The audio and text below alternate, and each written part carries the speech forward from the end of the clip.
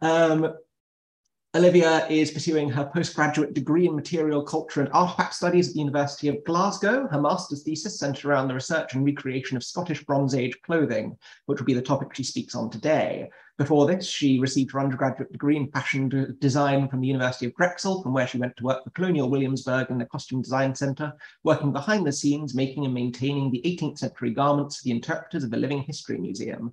She will be speaking today sorry, terrible having a title over here, Making from Missing Material, Bronze Age Clothing Reproductions in the Case of High Street Kirkcaldy. So if you'd like to take it away, Olivia. Oh, brilliant. Yes, let me just make sure I can do. Right, is everyone seeing correctly? Yes. Brilliant. Okay. So like George said, hello, everybody. Thank you for having me. My name is Olivia Ballard. And as George mentioned, I'm relatively new to archaeology. What I am not new to, very fortunately through my experience, is interpreting historical information and translating it in a way that the public can understand and connect a little bit easier with the past. And my goal in coming to Glasgow and studying material culture was hopefully to develop skills and a research technique to be able to go further back in the timeline and present historical garments and peoples that we don't have as much tangible evidence for. So that is what I am talking on today. And I was very fortunate in approaching my thesis that one of my professors brought to me a project that was centered in the nearby town of Kirkcaldy. And so you can see it there just north of Edinburgh. And there are a number of Bronze Age burials around this town, but the one that we are focusing on primarily is one on their high street. So in June 12th to 13th of 1980, the late Dr. Alex Morrison of University of Glasgow was brought out to do an emergency excavation during demolition of a nearby hotel where 3 Bronze Age cist burials were uncovered. One was cemented into the foundation of a building and could not be opened, but the other 2 that were, was found 2 human remains alongside a number of flint artifacts, and it was dated to earlier Bronze Age. So you can see Dr. Morrison there in the background of that first photo. Due to the post-excavation research and his passing, the site never came to publication. It's now deemed a heritage project under Historical Environment Scotland and has received funding through the university and Kirkcaldy Galleries, its nearby entity, to bring it forward to light. My role in this kind of post-excavation study has been to create reconstructions of garments that these 2 people could have potentially worn. The skeletal analysis has yet to come back to determine whether or not it is a male and female, but the choice was made to go ahead and create a male and female so that we can get a little bit more of an idea of what Bronze Age life would have been like. And that was the reason for that choice. This is the Kirkcaldy Bronze Age exhibition site as it stands now. It has on display a couple more finds from the area. You can see in this little display case. There was a fragmented food vessel also found in our 2 Bronze Age kist burials. And here you can see a Bronze Age dagger and a couple jet buttons in that display case. Those are from a nearby burial of Ashgrove and another one on Oriel Road. So the decision to go on and make something that is centered around clothing is a little bit of a challenge because we don't actually have any textile remains from this site. So in order to create something that we can present to the public as somewhat accurate, I needed to approach it in a different setup than normally we would when we think of reconstructions. We usually think of reconstructions as we have something and we make it modern, with modern materials so that we can get a better idea and actually handle it. With no garment to go off of, I've had to create a design space where I've narrowed down options I can't use and can, and what I have evidence for and don't have evidence for into what I'm kind of calling a level of experimental accuracy. So it has a lot of things in kind with experimental archaeology, but there is a little bit more of creativity that's being pushed here, because what I'm trying to emphasize to the best of my ability is the creativity of the people who did exist. And the fact that they are expressing that creativity onto the other elements of their material culture provides evidence for us to express it onto clothing, even though it is the first to decay underground. So the first thing that I had to do to kind of narrow down this design space was set for myself a standard for these garment reconstructions. Ida DeMont has a wonderful explanation for their standards in Denmark for one of their most profound living history museums that kind of sets apart this really easy 3-part standard to understand. That top part is what we're talking about when we normally think about reconstructions. They're beautiful, and because we have an exact copy, we go ahead and make new. That B standard happens a lot more in living history. That's what I did a lot of in Colonial Williamsburg, where you need to create an entire wardrobe for modern people and modern bodies to wear on a daily basis. That C standard is things that go into schools. Those are made of less precious materials, but sometimes they do still work in those natural fibers to get children kind of used to what those might feel like. After I complete my reconstructions, there is a local sewing circle that I am working with who wants to create a similar set of school-age reconstructions to go into those schools nearby, which they already have a system for. So my reconstructions kind of straddle the line here between that A and B standard. The second kind of point of narrowing down my design space is in what textiles I use. We have a wonderful amount of textile research that is happening in and around Scotland. I know Dr. Harris is here, and she does a lot of work on that. But one of the nice things in terms of thinking in a fashion background is I can instantly delete all synthetic fibers, which seems silly, but it's a big kind of narrowing down for somebody who's trying to create a design space. So that leaves me with mostly plant-based fibers and animal-based fibers. Flax is very well established in the Bronze Age. You tend to find even some very fine to medium fine linen materials. Hemps and nettles tend to be found in more blended textiles, so it's rare you find pure hemp or pure nettle. And wool is the new kid on the block in the Bronze Age. So there's a lot of experimentation that's happening with wool. The thread counts are a lot chunkier, which is proving hard to find in modern sourcing. That's kind of the stage I'm at right now after submitting my my dissertation. And animal skin has been very well used throughout, the prehistoric period, and by the Bronze Age, there is multiple methods for tanning and still utilizing animal skins with the wool and hair on. So those are the types of materials I'm able to pull from for this reconstruction as well. One of the other elements that I wanted to really bring home and push in these reconstructions is the evidence of the other material culture of the Bronze Age and the ability of these people to show their likelihood, propensity, knowledge of, and practice of mark making and design implementation. You can see in so many of these pottery, which we're all very familiar with of the Bronze Age. These are showcased from the northeast of Scotland, and you can see things that you have to teach level 1 design students in university today. There's use of negative space. The eye moves from one side of the vessel to another. You give places for rest. You give a very unique shape. And it transfers over when bronze enters, the Bronze Age, where you see this bronze razor from Midlothian, and you can see a similar mark making technique that translates from the pottery to the bronze. This last example over here is this jet necklace that's from Melfort, and it has a similar transference of a lot of those techniques. And one of the things that I'm trying to bring across is that if you're already transferring so many of these design techniques to objects that you don't necessarily even wear on your body every day, how much attention are you giving to the objects that you do live in and around day in and day out for a number of years?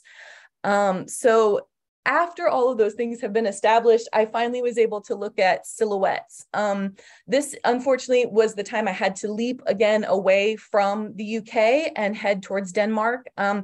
Denmark has wonderful preservation conditions so that there are actual existing Bronze Age garments that have been studied very, very thoroughly and are those kinds of archetypal examples of Bronze Age clothing. This beautiful example is the Egbed woman, and her tunic and corded skirt was a beautiful, beautiful find, and is still being analyzed and utilized as examples of Bronze Age design and silhouettes. Another example would be the Trinhol man from also from Denmark. And you can see this kind of use of textiles. The cloak that's there is theorized that was cut from one big rectangle, and those side pieces, once you've cut out kind of this kidney shape, could be actually turned together and sewn. And anybody who works on garments knows that that creates a beautiful, what we call a bias, and it has a beautiful amount of stretch to it. And this utilization and manipulation of clothing and textile is what we call zero waste now, but is just a very practical opportunity in the Bronze Age and a necessity. So once all of those things could be analyzed a little bit more, oh no, why am I not going on? Hello?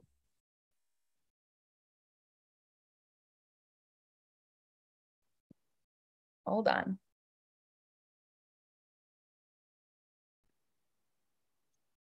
Oh dear, I'm so sorry. No worries. Have I been lost to everyone? Okay, no, I haven't. I will restart that. Yeah. Here we go. Yes, brilliant. So yeah, right where we were. If we go on, those finds especially were very wonderfully accounted for in H.G. Bralholm's and Marguerite Hall's 1940 publication. And though we would consider this kind of a little bit later than you might want to think, it has beautiful, beautiful firsthand accounts of these garments. And from that, I was able to create kind of a little bit of a catalog for myself. And these were what I've kind of labeled as silhouettes that I can pull from. So if you want to think about it kind of like an artist's palette, these are the kind of paints that I can use and pull from to create different combinations or recipes of garments that can come together with that kind of level of experimental accuracy that we're talking about.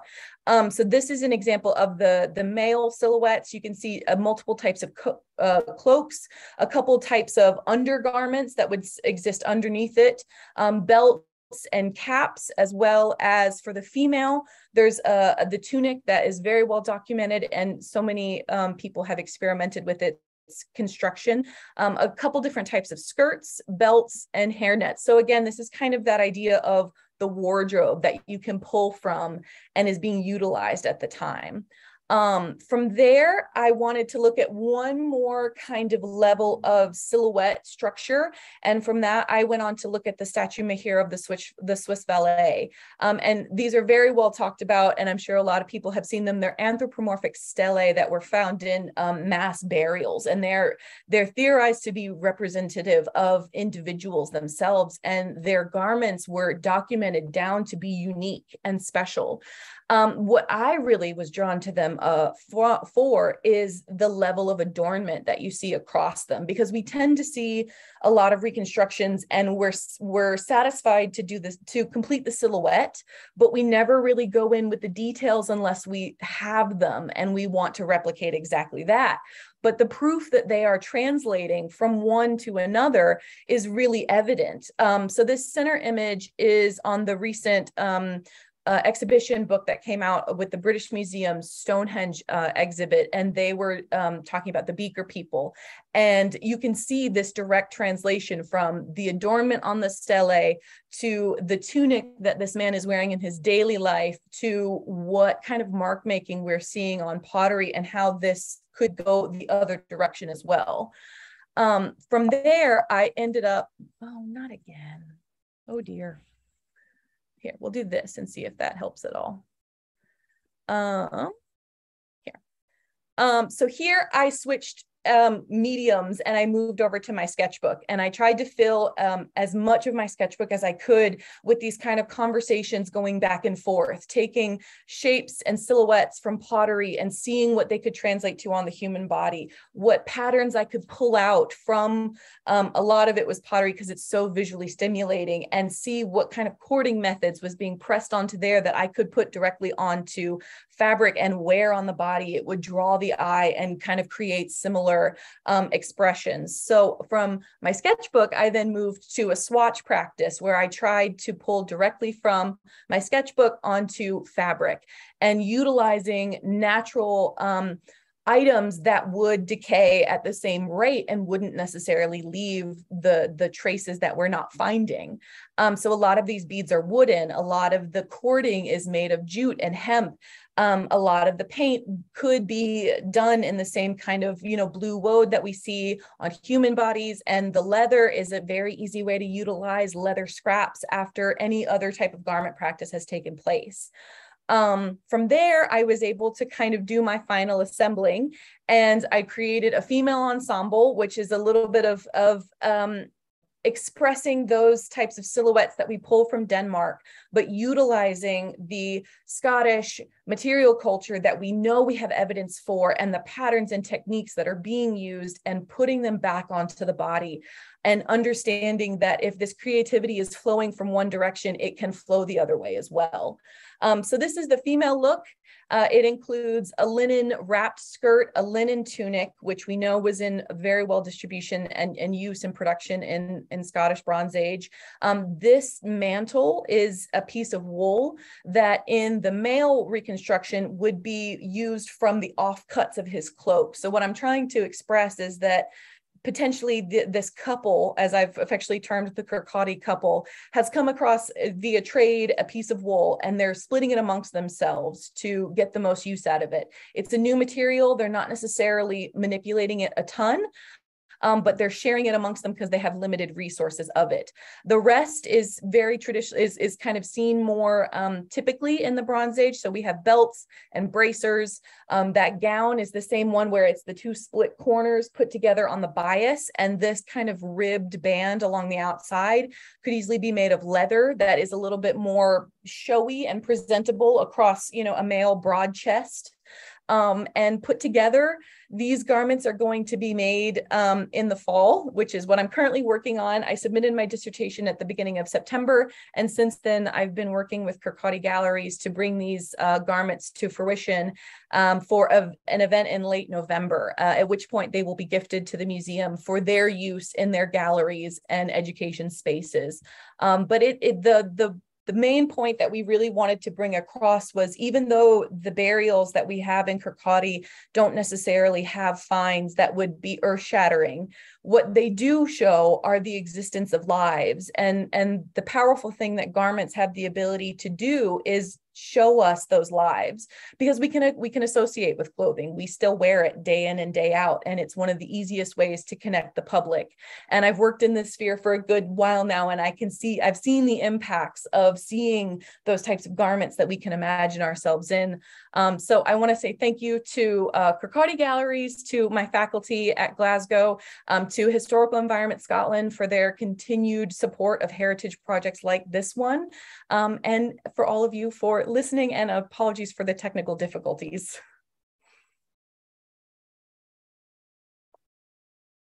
Not at all, got it fixed very quickly.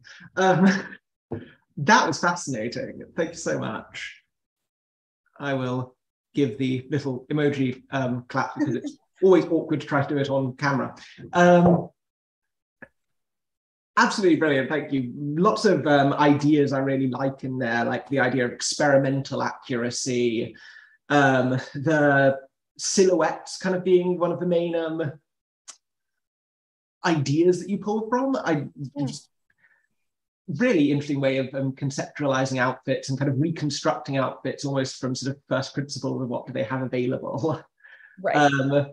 Absolutely fantastic. I just wanted to start off my question with, the questions with, you mentioned the outputs in terms of your thesis, and you've got you're making the garments. Is the you were talking about making the garments with a sewing circle. Are you thinking of sort of releasing the sewing patterns as part of your sort of output, or? Absolutely. So the museum quality reconstructions are only being made by me. The sewing circle will take over once we end up having those done, and they're making the kind of school age appropriate ones. I met with the sewing circle just this week, and they were very, very hopeful of the opportunity to receive patterns for it, because a lot of times they are handed a similar situation where they're given an image but no idea how to kind of reverse engineer that image into patterns. And thankfully, my undergraduate education was very thorough in the way of utilizing patterns in that way. There are a number of really remarkable people who release, digital patterns, or at least technical flats of those types of patterns. I am perfectly happy to make anything free and available, but I don't know what interest there will be, but any opportunity to make that available, I would advocate for. Absolutely brilliant. Yeah. You're getting a great response in the chat. I think that we definitely want more of you at the LPFG. Tess says what I kind of wanted to say much more eloquently, which is an educated guess in the best sense of the phrase and a great talking point to stimulate ideas. Wonderful. And Meredith asks, what evidence is there, if any, for dyeing of cloth of the Bronze Age fab presentation? Not a ton of dyeing is taking place yet. A lot of what I have been working to find is natural fibers. It's a lot easier to find in those kind of linen contexts, less easy to find in wool, as I have been finding. There is also a very big propensity for wool to instantly, move into those kind of twill weaves and herringbones that we're so used to and love.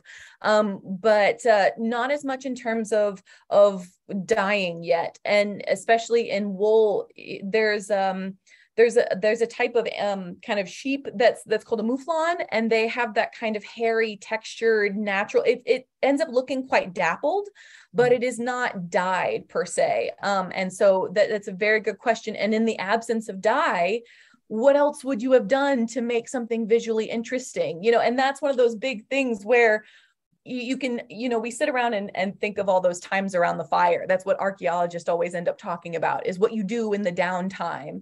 And in my head, that's exactly what I would have done. I would have continued to have worked on my garments and mended them and made repairs to them and added adornment to them slowly over time.